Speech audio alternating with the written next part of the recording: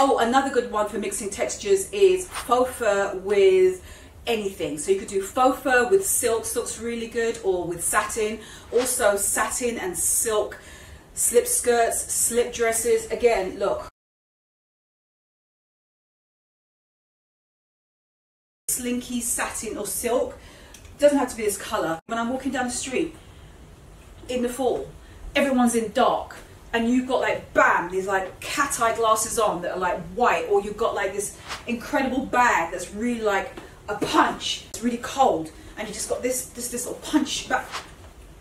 It could be something as slight as that, but it's adding that bright punch during a typically off season when you wouldn't.